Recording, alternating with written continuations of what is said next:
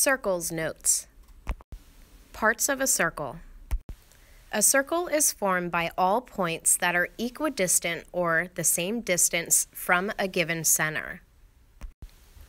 The radius is a line segment that has one endpoint at the center and the other endpoint on the circle. Here are some examples. You start from the center O and go out to E and it ends on the circle. That line segment OE is a radius. Also, OD is a radius. Line segment OA is a radius, and line segment OC is a radius. A diameter is a line segment that passes through the center and has both endpoints on the circle. For example, A and D are a line segment that pass through the center, and each point A and D are on the circle. So line segment AD is a diameter. The radius is half of the length of the diameter, or you could think of it as the diameter is twice as long as the radius. Find the missing length. In letter A, you're given a radius of 4 inches, so the diameter will be twice as much as that. So the diameter would be 8 inches. In letter B, you're given a diameter of 13 meters, and the radius is half of that, so the radius would be 6.5 meters. A chord is a line segment with both endpoints on the circle. A chord does not have to pass through the center, although it can. It could be the radius line segment AD, but it also could be this chord AB, the segment AB. Remember that there are 360 degrees in a circle. A semicircle is half of a circle. It is 180 degrees.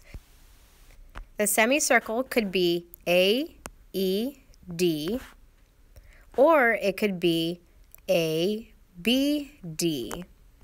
or it could be ACD. All three are points that are in that semicircle. Use the circle to calculate the area and circumference using all three methods.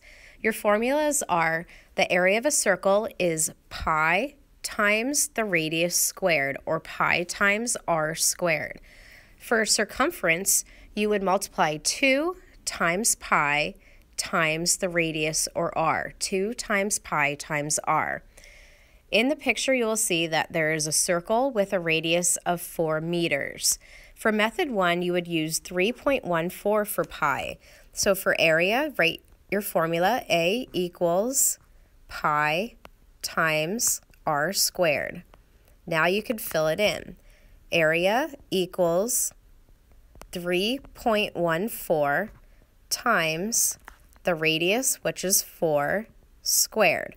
Now remember that squared means that it is the number times itself, not times 2. So your area would be 3.14 times 4 times 4, which is 16.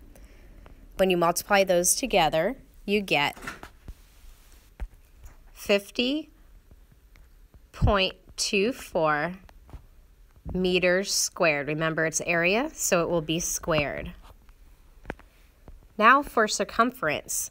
Remember that your formula is 2 times pi times the radius. So plug it in.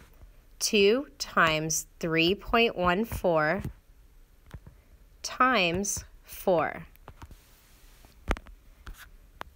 You would get 25.12 meters.